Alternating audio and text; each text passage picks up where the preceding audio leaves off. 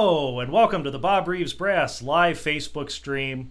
I'm so honored to have today's guest, second trumpet with the Los Angeles Philharmonic and founder of Honesty Pill, Christopher Still.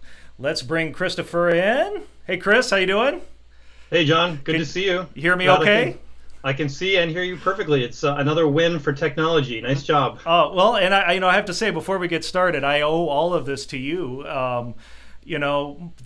My pandemic quarantine safe at home experience would have been totally different because I was sitting at home panicked, and I was on Facebook and was on your Honesty Pill Facebook group, and I think your post was something like, just find something to do today, choose one thing and do it. I mean, very simple, actionable advice. And I was like, well, okay, by gosh, I'll do it. And I started doing podcasts, more cranking podcasts out. And then I did the second one with you.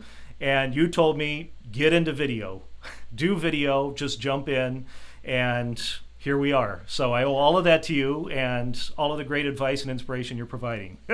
Oh, so it's all my fault. I take full responsibility for that. No, but your podcast, and thanks for having me again. By the way, it's such a pleasure. And the depth of knowledge for anybody who hasn't listened to all of those podcasts that you have on the other side of the bell is mind blowing. And also, I just want to say the range of the types of information and players that you've had on there, from orchestral players, commercial players, teachers, people who are creating new things. It's quite a resource, and I'm honored to be part of it in some way. So thank you for that. Oh, my pleasure, my pleasure. So let's get to the questions. And for those of you watching, let us know in the comments where you're watching from. Of course, that's half the fun of doing these things, is being able to connect with people from around the world. So show us some love in the comments. Show us where you're viewing from, and most importantly, we have Chris still here for the next half hour, 45 minutes, so ask away. A couple of these questions came in advance from Instagram. So the first one was on audition prep, and it was high school students getting ready to audition for college. So what's your advice for sounding your best for college preparation, college auditions? Yeah, start earlier than you think in your preparation, because that deadline will be here before you know it. Although that's an interesting question about preparing for college auditions and how that's different than a professional audition. And normally there's going to be such a variance in the repertoire you're asked for. I'm not sure what you have to prepare for your particular college audition, but if it's excerpts, I think the process would be very similar, where just having a good idea in your head of what you want it to sound like before you even bring the horn up to your face. And that includes tempos, where you're going to breathe, the style, the articulation, the equipment, the level of intensity or character of the sound. All that stuff has to be worked out before you even pick up your horn. Otherwise, you're going to have to undo something. The other part of it is to have an actual musical character in mind. And this goes for etudes, or if it's an excerpt from a piece of music that your college band might be doing, is just isolate one part of it and then assign it a single keyword. And I like to think of this in terms of characters like toy soldier or foreboding, or words that really conjure something other than like real specific generic things like nice or loud or strong. I've actually used a website called thesaurus.com where I've put my keyword in, and then it'll bring up a little map of words that are in the same orbit, and I can start to hone in on, does that word take me closer to my character or further away? And I mean, if you can bring all those nuts and bolts and combine it with the musical character together, that's what wins auditions and jobs. That's what gets you the higher placement chair in college. And you can even test this out with friends. I know, John, I think you and I maybe have talked about this. I like to do something called the 10-word test, where you write down your keyword along with 9 other adjectives and give the piece of paper to someone and say, hey, I'm going to play a piece of music for you right now. Can you circle the word that it makes you think of? And if you get them to circle your keyword, that's a slam dunk right there. Fascinating. Great advice. Wow. Makes me want to go back to college. Wow. I tell you, it's not easy. And you can make that 10-word test as hard on yourself as you want by the other words you're using. But I find that most people are not thinking in terms of musical character when they're at an audition. It's sort of like transposing, right? When you transpose something, what are you actually focusing on? You're literally focusing on what button to press down. Like, what is that actual note? that is the furthest removed technique that I can think of from actually making music. If you can transcend your approach to something like transposition practice to include, clearly you have to play the right notes, right? But to include the musical character with it, that's a really good mental challenge for presenting at an audition as well. So just be aware of what you're actually putting out there when you're at an audition. It shouldn't be all about the nuts and the bolts. It shouldn't be all about the articulation and the intonation and the sound. Clearly those things have to be included, but you really need to make a musical connection to win a job or an audition. And that would carry over to a professional audition, like orchestra, things like that. Similar advice. Same. I mean, the same mistakes that high school players are making when they're entering college, we carry those habits with us when we get out into the freelance world or on the audition circuit. Nothing magical happens. Nothing changes until you decide to change it. So whatever bad habits you have today, right now, you'll still have those in 30 years unless you do something about it. It's hard to say. Right. Man, I mean, this is amazing. We already have basically the whole world checking in. We got Matt Collins from Sydney, Australia. We have Mark from Switzerland. We have Santa Fe, New Mexico, the UK, Norfolk, Virginia. So greetings from everyone who's viewing. Of course, if you have any questions for Chris, let us know. I have a few others from Instagram we'll get to, but I want to make the viewers happy. Mark was asking about your mouthpiece choice. Can you speak a little bit to what you use? What would be a trumpet Q&A without equipment talk, right? Got to talk about the equipment. I'm going to answer the question in a roundabout way before I actually just tell you the answer you're asking, because it just is such a strange question. And trumpet players, I work with a lot of different types of musicians with my coaching, audition prep, and practice prep. And trumpet players specifically, we're so equipment focused. We're just so worried about it so much. And the reality is, it's like running shoes. Or I'm a runner. You go to a marathon, you're going to see a lot of different gaits, a lot of different feet shapes, a lot of different body mechanic structures that work in different ways, and loads of different running shoes made by different companies out of different material. Some people have shoes that are really torsionally rigid. Some of them are really light and floaty. You spend all this time worrying about which running shoe you're going to wear for the marathon, and then the elite runner from Nigeria wins the thing without any shoes on at all, right? So it's not always about the equipment. It's about what you're doing with it and how you're approaching it. Having said that, I think that some equipment will suit you better than others, and it's worth exploring to a certain degree. But I mean, I don't even really need to say this, what I'm about to say, but you can go down a rabbit hole and never come out and constantly be blaming the equipment. And it's actually a good question, what mouthpiece do I play? Because I spent decades sort of messing around and trying to find that secret mouthpiece and ignoring the fact that I had a really inefficient aperture and that no mouthpiece in the world was going to fix that, was going to hold everything in just the right space. In fact, if something is really out of balance, then the mouthpiece choice is probably going to be hitting a wall at some other part of your playing, like dynamic range or endurance or your actual range. How high, how low can you play? So before you even get into this question, you have to understand how your mechanics work. And again, it's a balance of not spending so much time worrying about this, that, the other, and spending just enough time that you're aware of it. So having said that, I basically play on a Bach 1 1/4. I can't remember what the throat is. And so that evolved into the mouthpiece I've played for the past many, many, many, many years. Until recently, so I'm in the LA Phil. My colleagues, we all try and match each other the best we can. I'm also the second trumpet player in that orchestra. So a really critical part of my job is matching my principal, Tom Hooten, I'm sure you all know. And he recently had a mouthpiece designed for him by Yamaha that is, I think it's pretty close to a 1 1/4. I don't know. He brought one in for me to try it.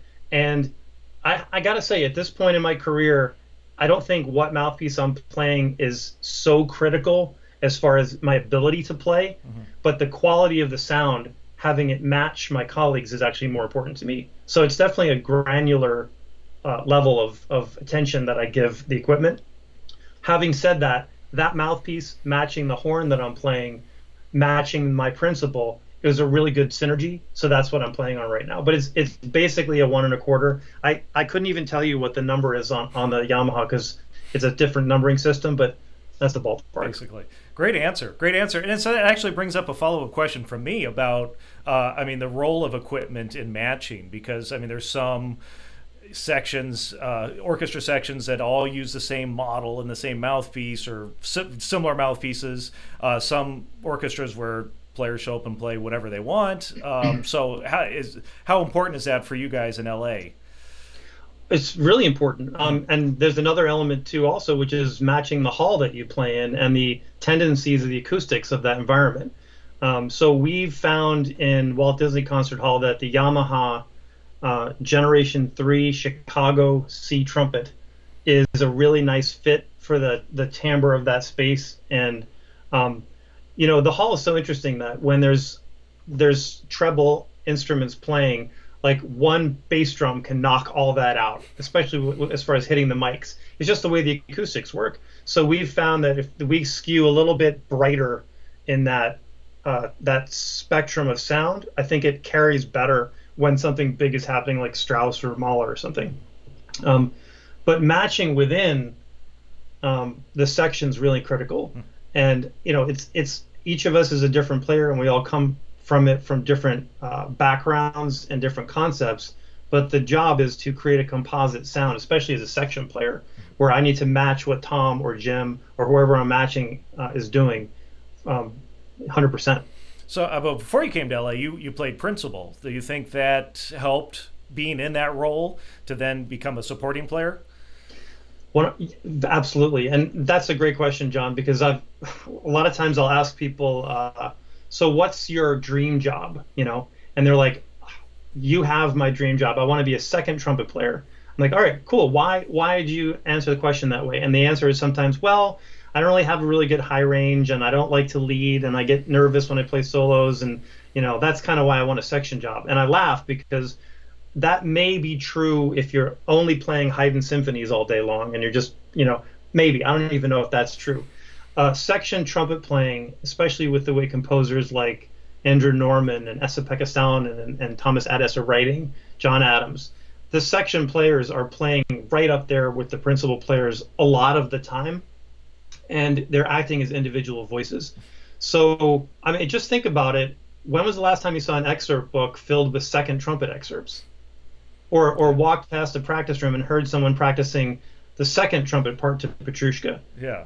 And not often. Ever. Rarely ever. Yeah.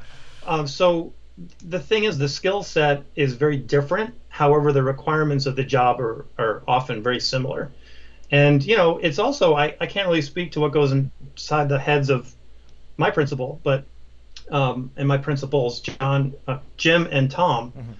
But when I was playing principal in Colorado or in Dallas or Charleston, it was nice to know that my second player was like right there with me, feeling confident, feeling ready to jump when I jump. And that's something I try and bring to my job. I hope that's true. Tom, if you're listening, you can let me know. We'll see if he comments later. This could go real viral real quick. Yeah, right. The end of my career happened right here. Live. Man, we got people checking in all over the place. East Coast, Ben Strickland, our good buddy over at East Coast Trumpet, Steve Hyde from New Jersey. Welcome, everyone. Thank you for viewing. Being on this side of it, it means a lot to know that we're connecting with people from around the world. And, of course, we are here live with Christopher Still. Great questions coming in. Jim is asking about your practicing now away from the concert hall. Do you have any advice to avoid cabin fever and avoiding going down the rabbit hole, please? Yeah, it's a good question. Especially when this pandemic first hit and the concert series were canceled, the chamber stuff was canceled, the freelance stuff was everything just got canceled. I don't know about you, but I found myself facing this void where I have 2 kids here. We were homeschooling, so that was a thing. But I found that I had this wide canvas all the time in the world to practice, and I found it more difficult than managing my practice schedule when I'm holding down my LA Phil job, which is sort of interesting. What I found was there were basically 2 types of players, I think. The players who need motivation to to practice to get up to a level, and the players who need to calm down and put some boundaries in their practice and become more efficient so they don't spin their wheels. I am definitely this guy. I'm definitely like energy, energy, energy. Let's do everything. Let's do it all. Let's all do it all right now.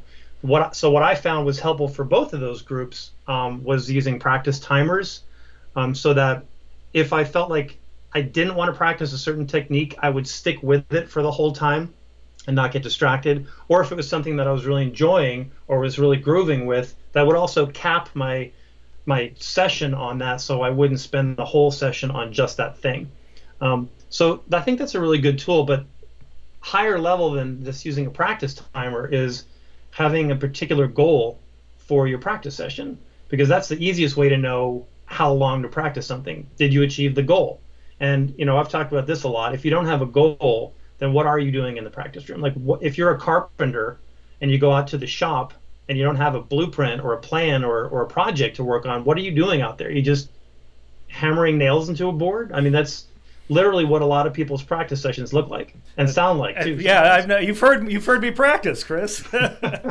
So, that's probably what I would do. On the other hand, if like I do, New York Philharmonic just canceled their fall.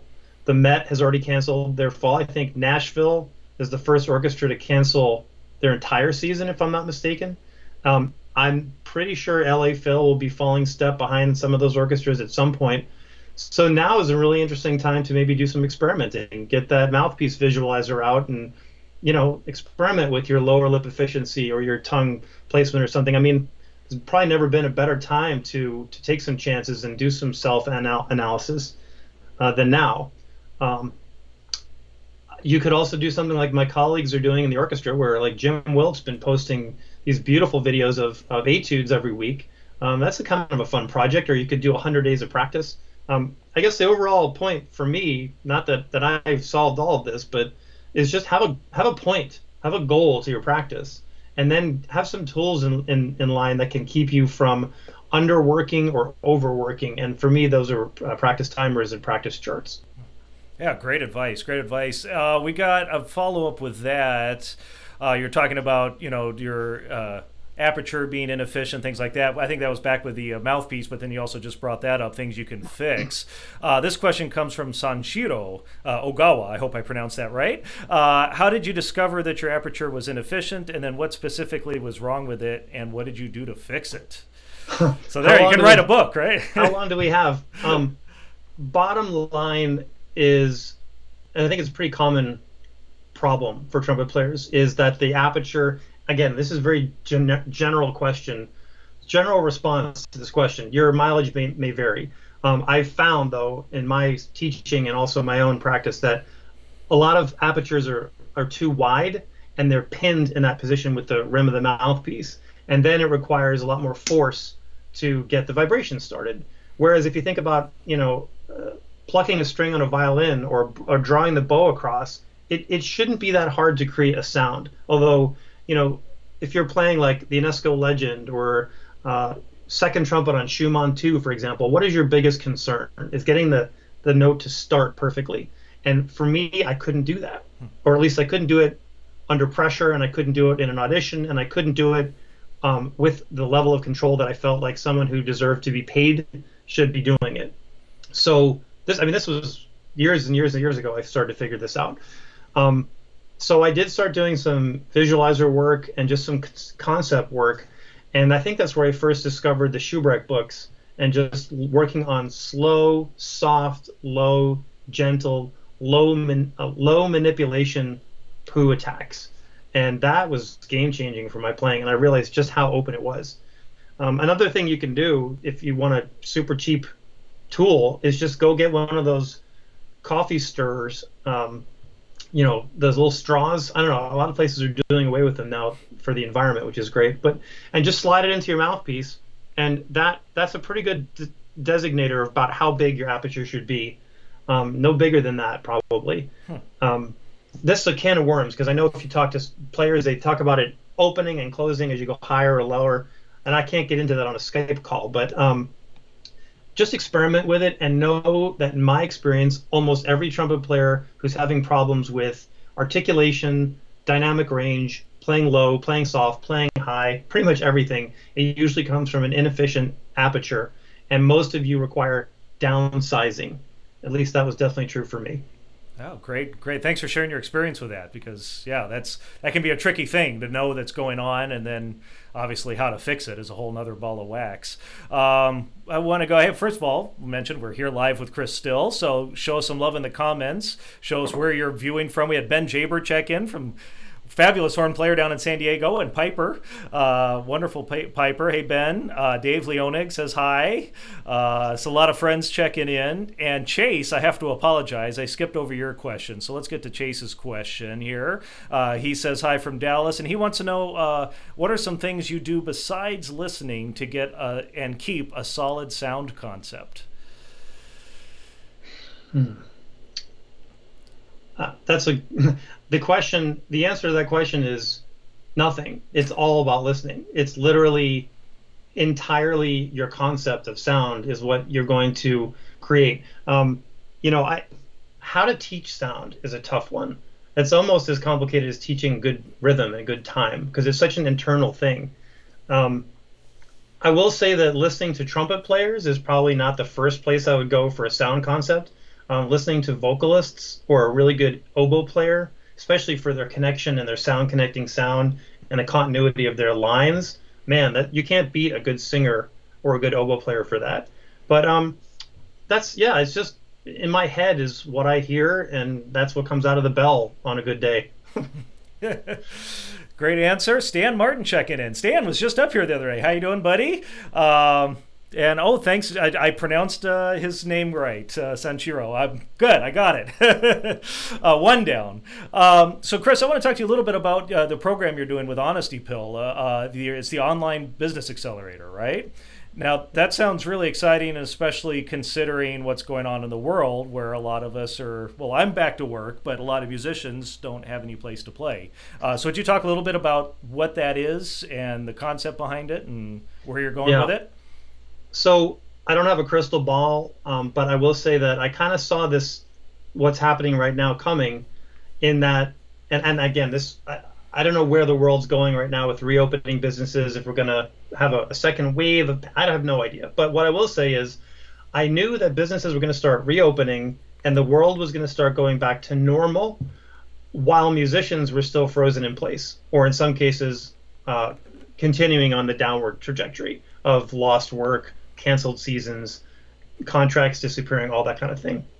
And that's kind of where we're at right now. You would look around and you would think that we're heading back towards some sort of stability, and yet the New York Philharmonic just canceled its fall. That's not good. So what does that mean for musicians moving forward? Well, about 3 years ago when I started this coaching and practice company, Honesty Pill, I realized that we're capable of doing more than just showing up and being really good musicians or really good trumpet players or whatever you play in your orchestra or your band, or even being just a really good teacher at your college. That we're capable of a lot more based on all those skills that you've developed as somebody who has what it takes to spend 10,000 hours in a practice room, which is kind of the given number.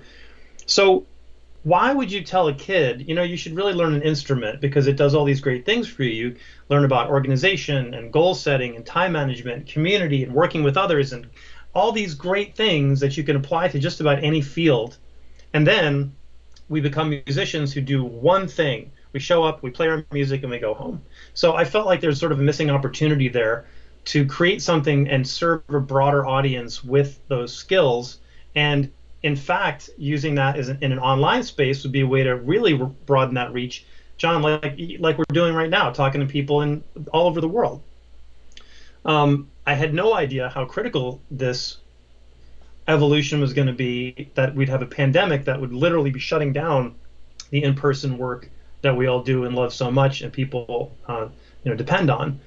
So that is where this program, the Online Business Accelerator, kind of came out of, in helping people sort of figure out what is their superpower, what is their point of view, what do they stand for, what do they stand against, is there an audience for what you have, and is this something that can be scalable? And if you can answer all those questions, then it's a really great idea. You might want to think about doing it.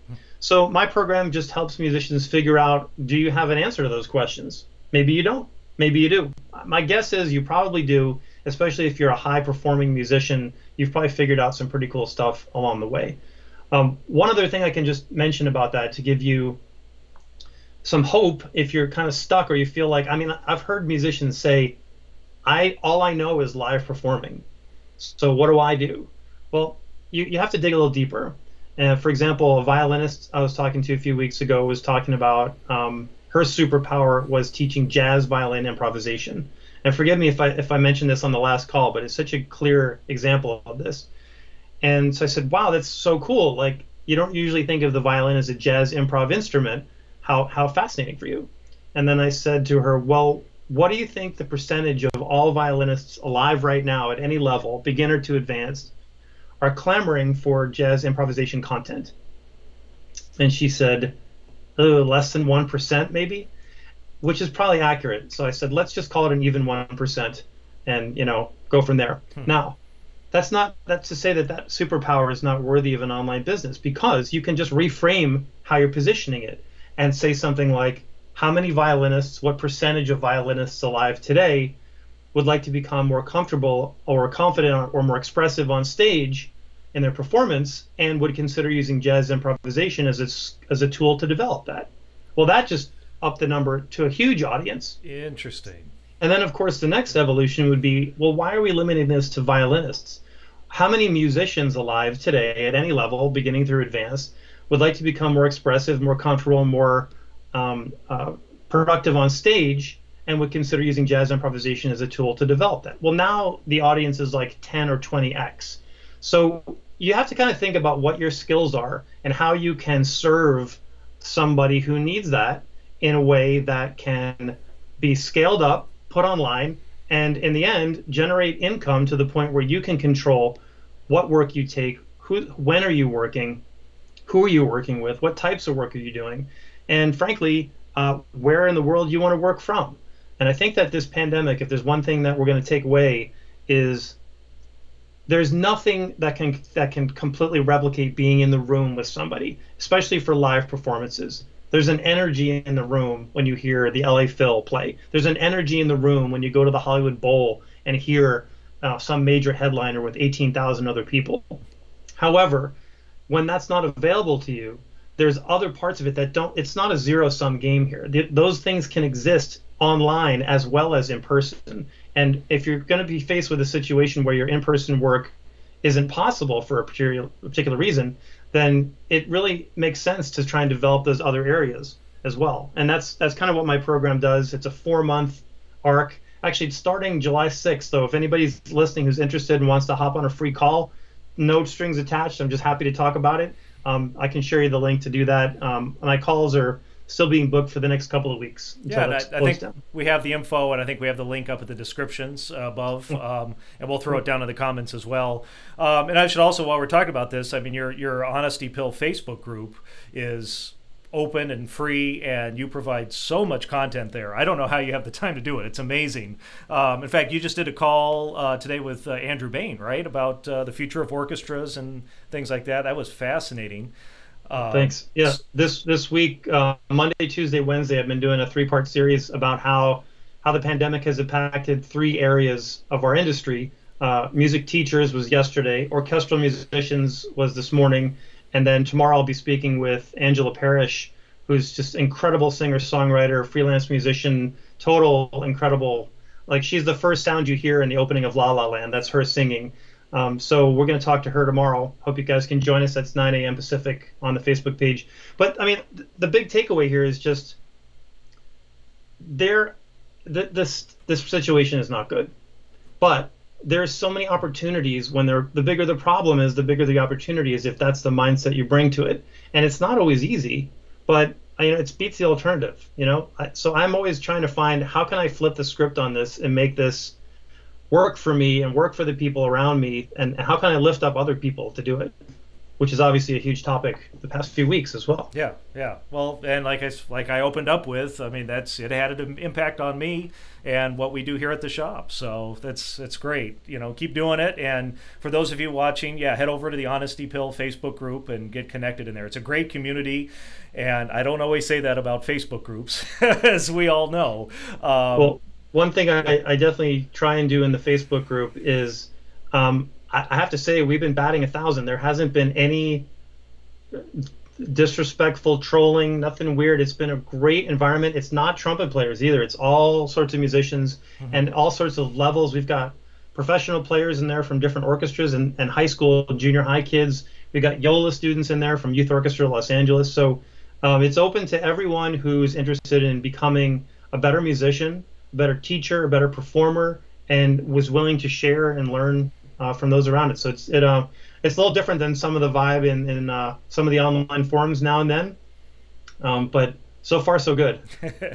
Let's get back. Well, we got Simon Sweetney's checking in from Sydney, Australia. He's coming up on a future podcast episode. So awesome. Great to have Simon watching. Hope he's sipping some coffee down there. It's got to be pretty early, I think, down in Australia.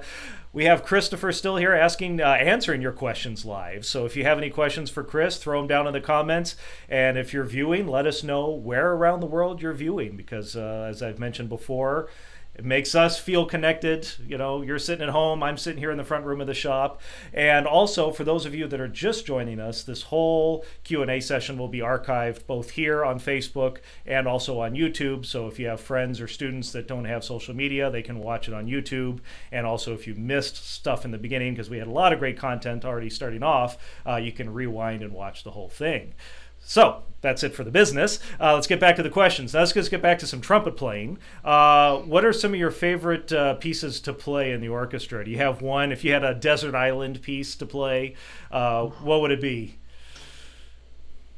I hate to be like super cliched, but it's Mahler 9, and it's the slow movement, which actually doesn't have very much trumpet in it at all. But you know, Tom Stevens used to talk about audio equipment and the best speakers and the best setup and tube amps and everything like that. And he said it doesn't matter because nothing in the world ever can compete with the sound I hear sitting inside of the orchestra. And if you, I hope for everyone listening that someday you get to sit in an orchestra and listen to the last movement of Mahler's Ninth Symphony and hear, especially if you know that piece and the context of it about sort of the release of life and the end of your life and the acceptance that you're mortal, and how the sound just keeps dying away, and it gets softer and softer until you can barely hear it, and then it comes back one more breath, and it happens like 6 or 7 times.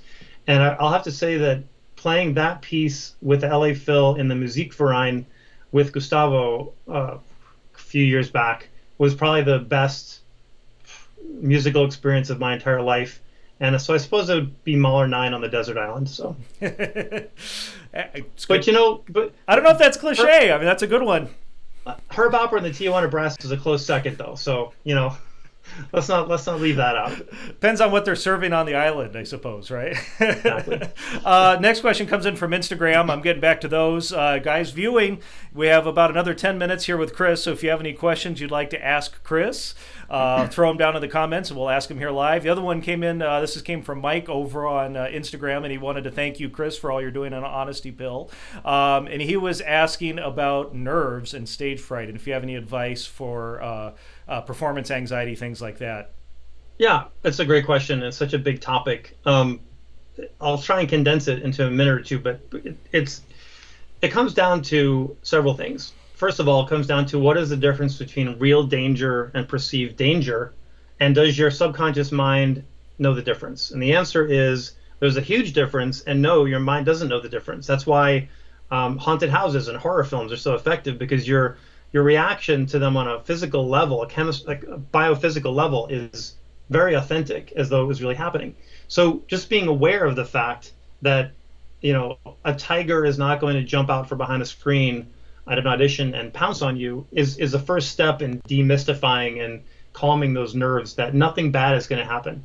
Another step in that direction would be to actually realize that the audience, or in the case of an audition, the panel, is not actually waiting for you to fail. and they're not hoping you will fail. They're in fact hoping the opposite. They want to hear something beautiful in their audition. They're hoping that you're the one. They're hoping that you're going to play beautifully. And in fact, they love you so much already, they don't even care if you make a mistake or two. So that kind of can take the stakes down a little bit and make you realize nobody died. We're just playing music here. It's not life or death. So that's the first sort of thing I would say about the reaction to the perceived danger is all inside your head. The second thing is it is a real thing. So how do we get comfortable with performance anxiety? And one of the ways you can do that is by repetition of simulation of those experiences. In other words, I don't skydive, but I have friends that do, and I imagine that the first time was terrifying, second time was terrifying, third, fourth, fifth. I don't know how many times it took before it became, okay, I know how this goes. I know what happens here. I know the risk is, I guess you could call it minimal. You get used to it. In fact, you can actually start to enjoy the process. So doing things like audition simulators for auditions is a great way to get used to those nerves so that you're not freaking out and your brain isn't racing.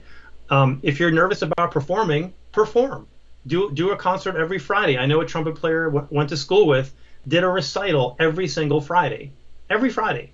And I didn't go to all of them because it was a lot, but I mean, some of them were good, some of them were experimental, but he got so comfortable that by the time it came for his master's recital, it was like, oh, this old thing? I got this. I've done this 100 times already. So that's a kind of a cool way to sort of approach it too, is just realize that there's no danger. Well, we're in this to communicate and connect with other people.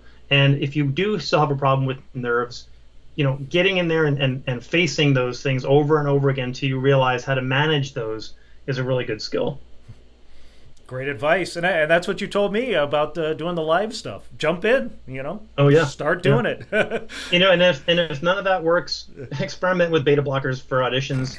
I resisted that for a long time, but then I realized that everybody making the finals had different tools for getting there. And so, I don't really feel like that's a bad thing. I don't recommend using something like that for performance because I think it's a slippery slope. More work on the mindset part of it, I think, for nerves, and you'll get there. Great advice. Okay, we have Vaughn from Watsonville, California. Oh, my best friend's from Watsonville.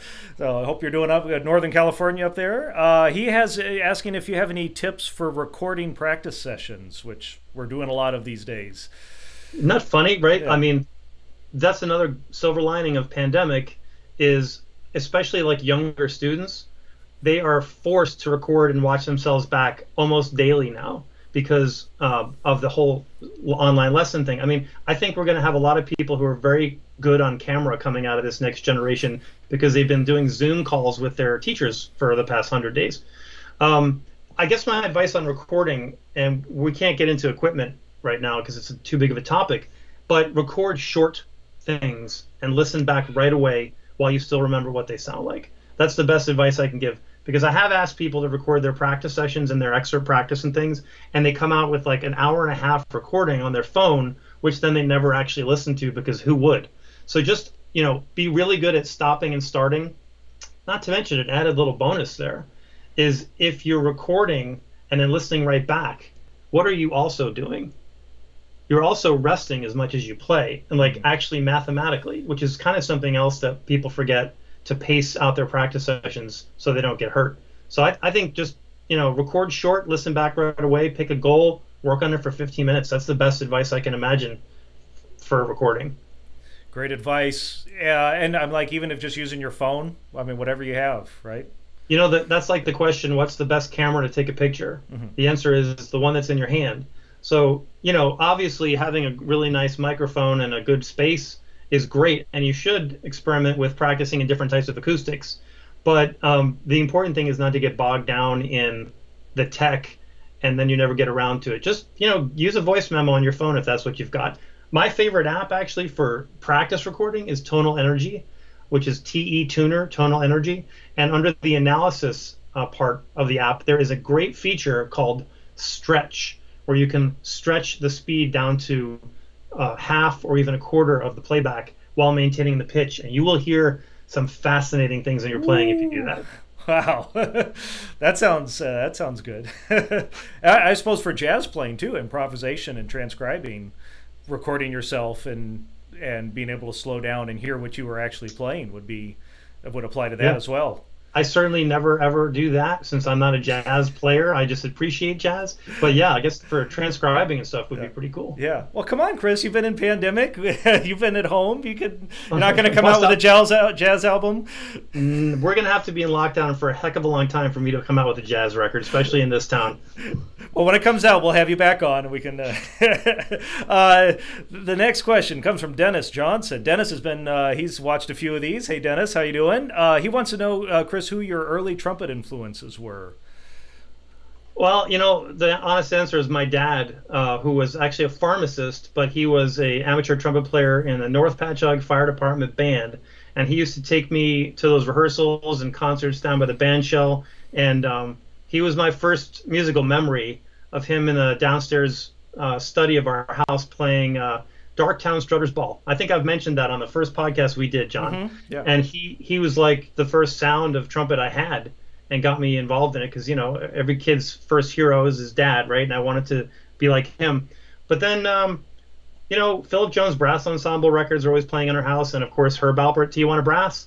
And in high school, I thought I was going to become the next Maynard Ferguson. And thank God I wised up real quick to that and left that to Wayne Bergeron and friends. So, yeah, I was like kind of a product of brass ensemble and jazz trumpet players, oddly enough, which isn't what I do. So go figure. Yeah. I mean, any piece of advice that you remember from your teachers that particularly sticks out to you? You know what's funny? My first trumpet teacher, Joel Sands, who was also my dad's first trumpet teacher, give you an idea of where he was at, used to write in my music in red pencil.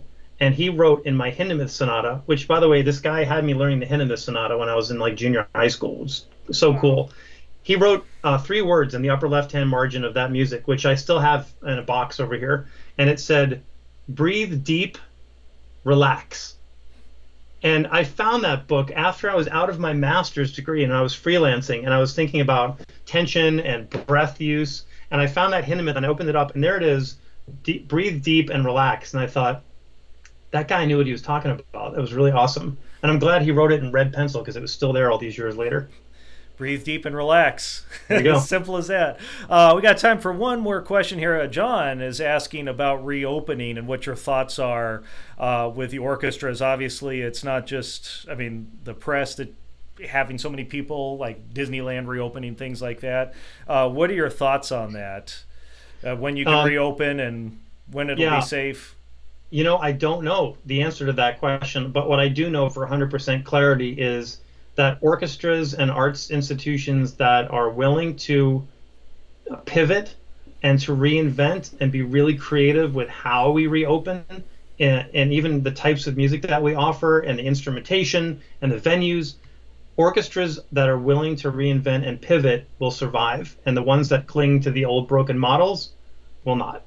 And that's true for individual musicians as well. And that's actually kind of my mission right now, is to help people realize that you have other options than what's right in front of you.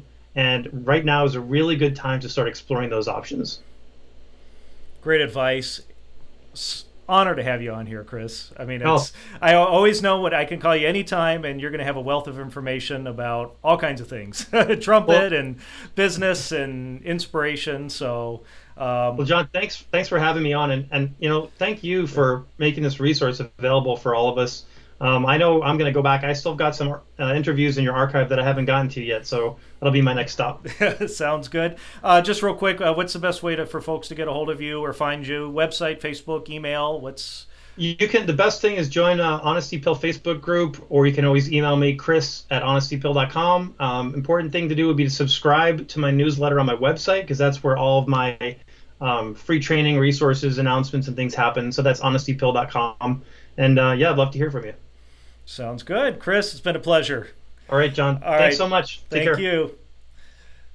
And thank you for watching. It's been great 45 minutes here talking about trumpet and music business and inspiration. Next week on Monday, we will have trombonist Aubrey Logan. If you're familiar with the Postmodern Jukebox, she's on there. Singer, songwriter, wonderful trombonist, and she was recently featured on our Trombone Corner podcast.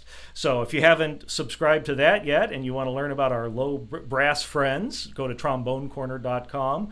Also, we just posted an interview on the other side of the bell with Matthias Hofs of the German Brass, and of course a fabulous solo recording artist. So that's available at trumpetpodcast.com, and of course everything's on bobreeves.com. We try to be everywhere, so be sure to follow us, Instagram, Twitter, Facebook, and as I mentioned before, this whole Q&A with Chris Still will be archived here on Facebook and then also on YouTube. So we hope you'll share it. Thank you guys for watching. Be safe, be healthy, and go out and practice some, shall we?